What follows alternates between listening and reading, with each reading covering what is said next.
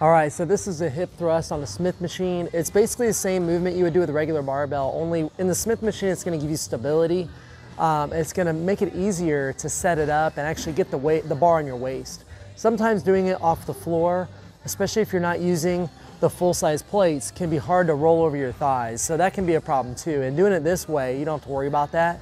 You're just gonna get under the bar and lift it straight up. Depending on your setup at the gym, you might put the bench on this side or this side of the bar. It really depends on the way the Smith machine is set up.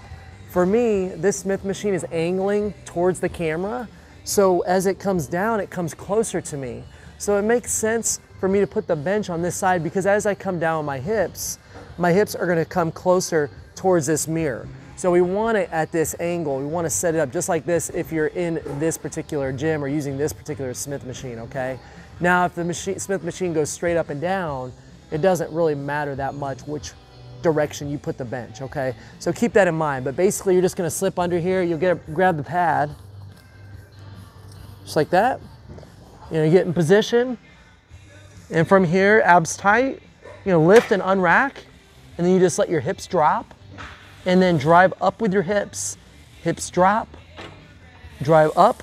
One thing you do not want to do, don't lay your head back and arch your back, okay? We want to keep this all together from your chin to your stomach. It should all go down as one unit as you go up and down. So keep your chin down, kind of look at your belly or your knees, and that helps you focus on the glutes, which is what we're trying to work, okay? So let me know if you have any questions.